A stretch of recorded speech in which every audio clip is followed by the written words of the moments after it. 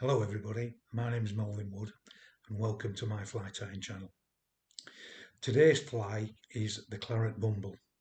It's one of T.C. Kingsmill-Moore's flies as described in his book A Man May Fish.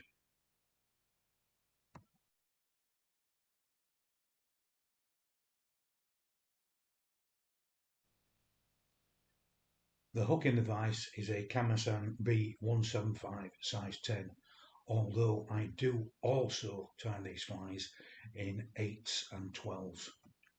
The thread that I'm going to be using today is Semperfli's classic wax thread in 12 knot black.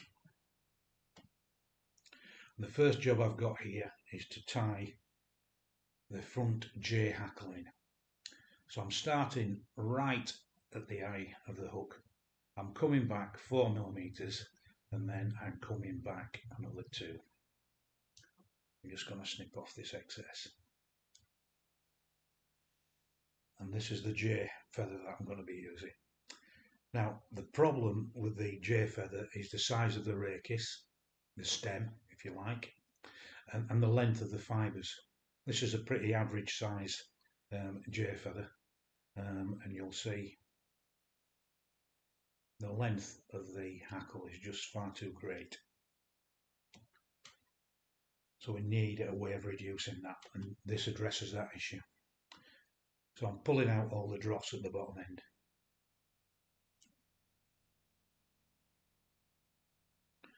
And then I'm pulling out these fibres until the tips are level. And when the tips are level, I'm just pulling them off, bunching them together, dampening them, and laying them on my fly tying bench. Then I'm going to do the same thing again. I'm going to get all the tips level, rip them off, bunch them together,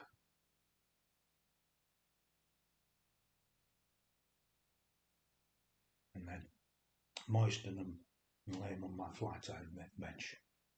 Once I've done that, I need to pick those fibres up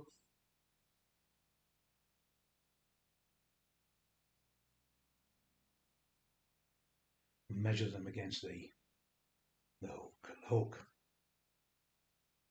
Now, really for a bumble you need to be double the gape of the hook, and double the gape of the hook is the length of the hook on a B175.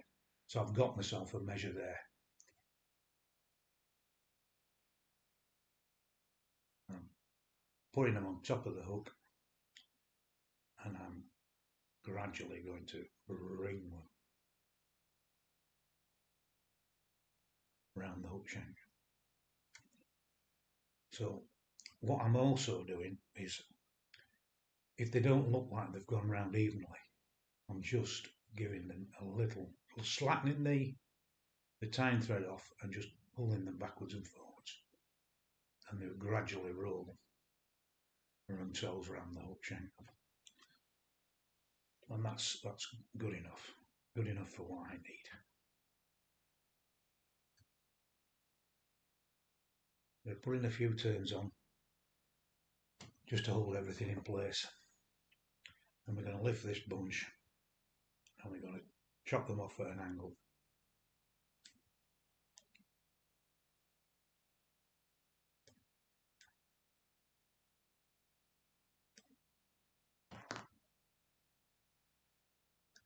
And just tie those in and down.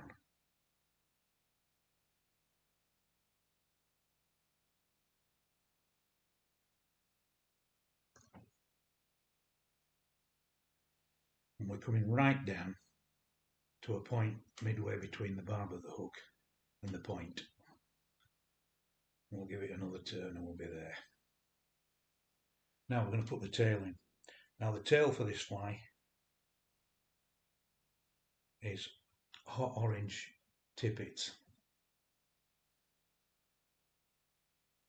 And I'm only taking out about half a dozen fibres.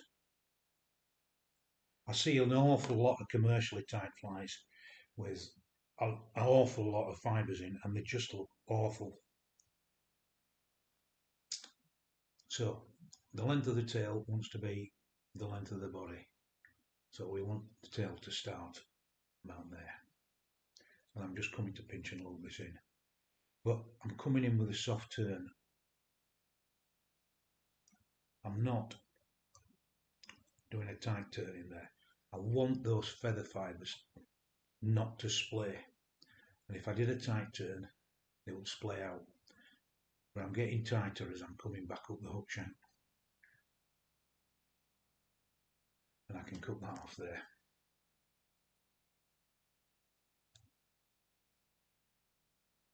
Just tie those waist ends down. Okay. Now, I'm going to put the wire rib in. You can, of course, use oval tinsel, but I'm using gold wire. I get much more of a robust fly. I want a nice, decent, pronounced rib, so I'm using 0.3 of a millimetre diameter, bright gold. And I'm going to tie that in.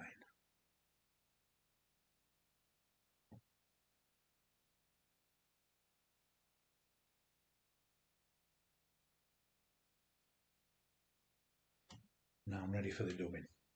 The dubbing that I'm going to be using is Semperfli's Semper Seal in Claret. So I'm just going to dub this onto the thread.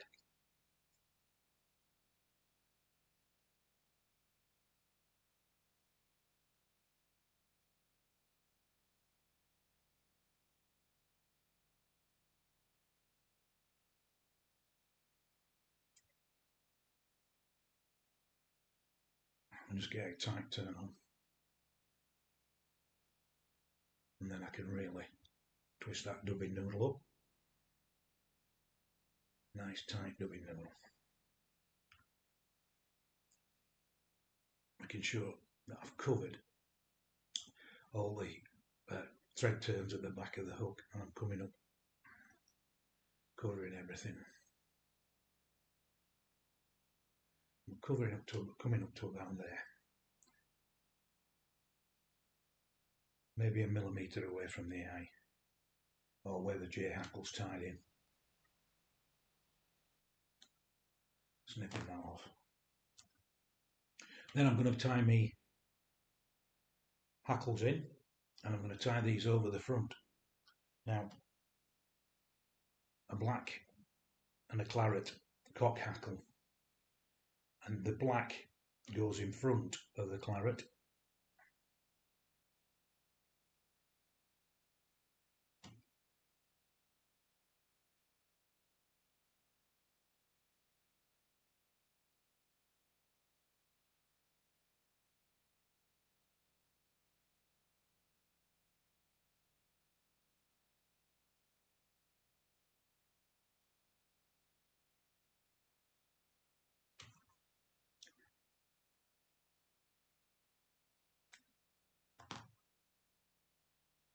I'm going to wind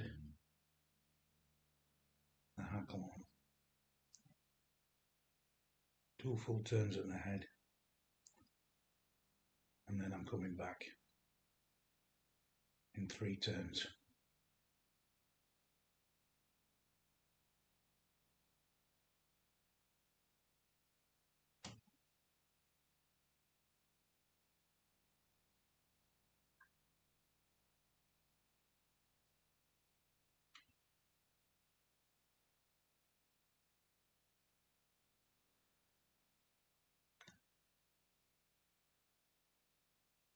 I'm trapping those in with a gold wire.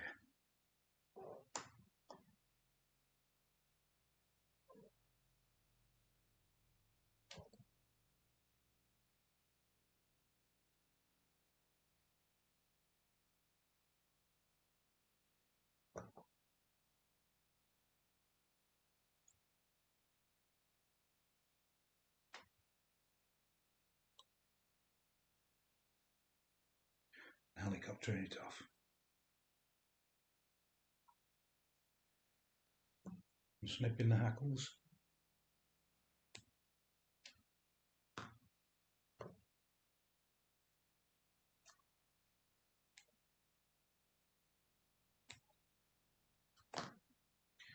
And all we've got to do is push those hackle fibres back.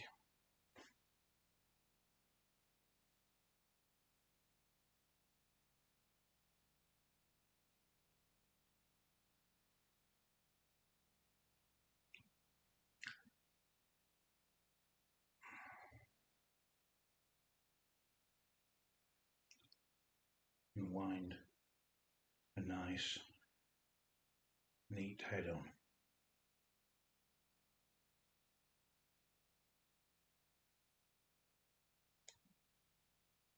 All of which holds the front hackle back. A whip finish, and we're done.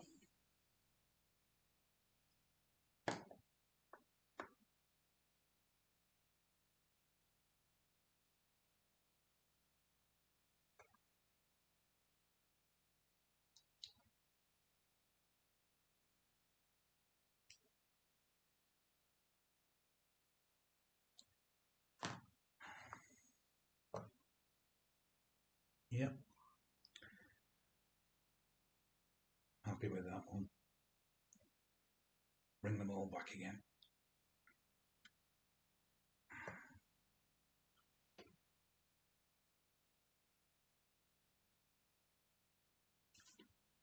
Dab of varnish.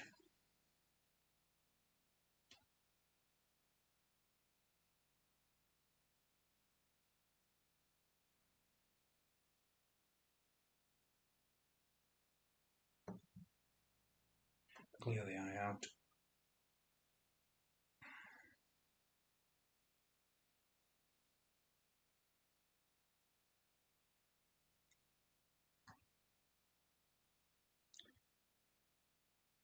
One Claret Bumble.